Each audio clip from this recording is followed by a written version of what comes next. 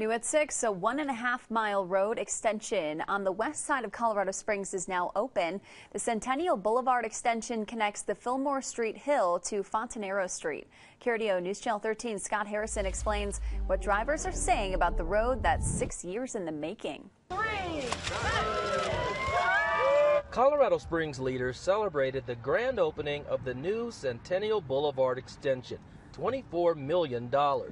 And a few bike riders joined a classic car club along with a transit bus as the first to break in the new road.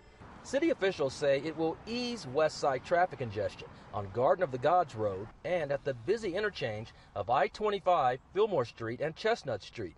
The road offers other benefits besides improved traffic flow. While we were doing the utilities work, we found a lot of opportunities for us to actually do infrastructure upgrades during this project that saved the ratepayers money.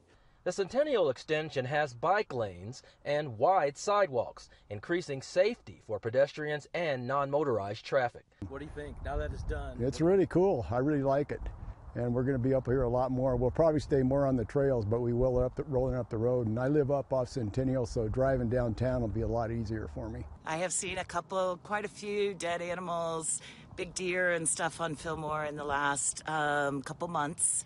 I do think the deer, and I also think that a lot of the other animals are getting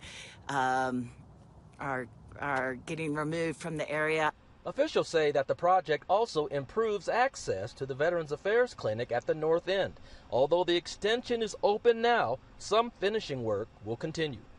Officials say that projects like this one probably couldn't have been built, or at least not built this soon, without revenue from the Pikes Peak Rural Transportation Authority's 1-cent sales tax.